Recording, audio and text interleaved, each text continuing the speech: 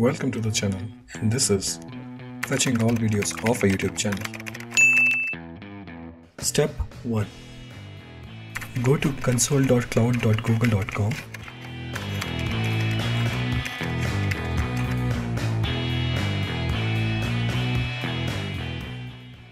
Step 2. To access any YouTube API, we need to have a Google Cloud project first. So let's create a new Google Cloud project.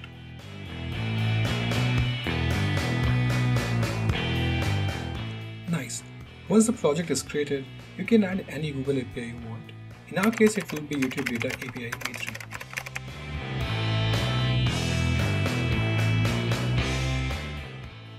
Enable YouTube Data API.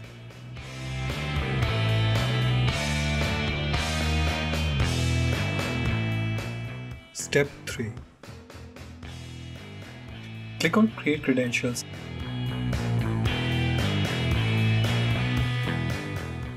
Select YouTube Data API v3 for user data or public data. I want public data.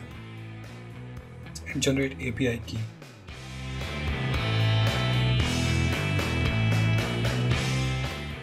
Now we can set up application restriction on the basis of IP address or whether it's an Android or iOS app. For now we're keeping it as none. You can come back anytime and check your API keys in credentials page. Step 4. Get distracted. Oh, new Family Guy video. Let me just look for a second.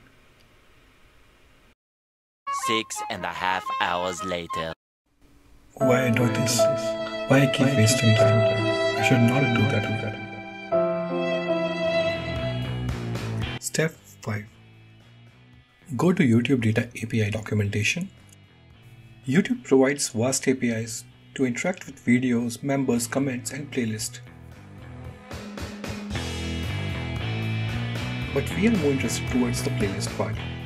YouTube API documentation site is very useful as it does not provide a API tool which is on the right side. Try this API. It also provides the default use cases which are listed under use case section. To get all playlists for my channel, I need to enter the channel ID first, which I can go and find as part of my YouTube channel URL.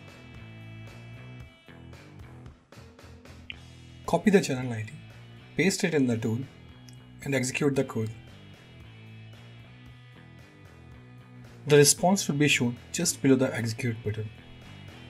The response primarily contains the playlist items and their details. Click on Show Code to see the implementation in different languages. In our case, we are interested towards the HTTP portion. Copy the HTTP URL, and now it's time to test in the real world. Paste the URL, update the API key and the playlist ID. Copy the whole fetch call. Just to test the code, we'll be pasting the fetch call in the browser console. Great, we're getting the results now. Time to implement in the code.